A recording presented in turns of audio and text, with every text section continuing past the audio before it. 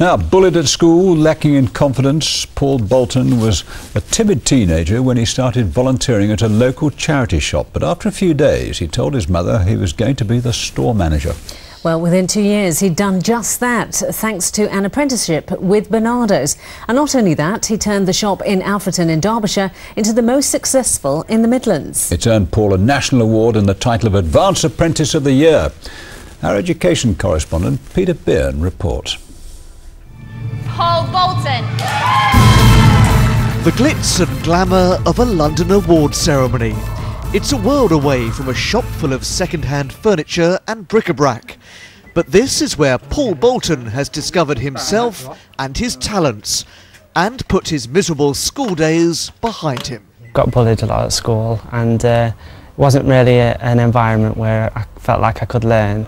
When I left school, I came to Barnardos, and it helped me build up my self-confidence, and they offered me the chance to do an MBQ, and I jumped at the chance.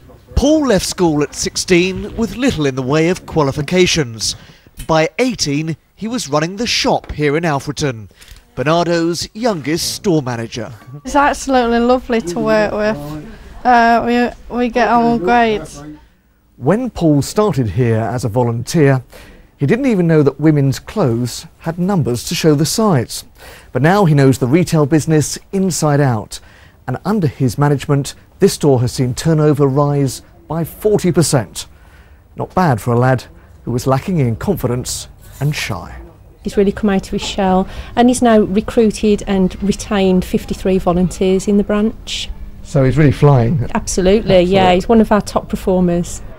The government sees apprenticeships as key to getting Britain through the recession.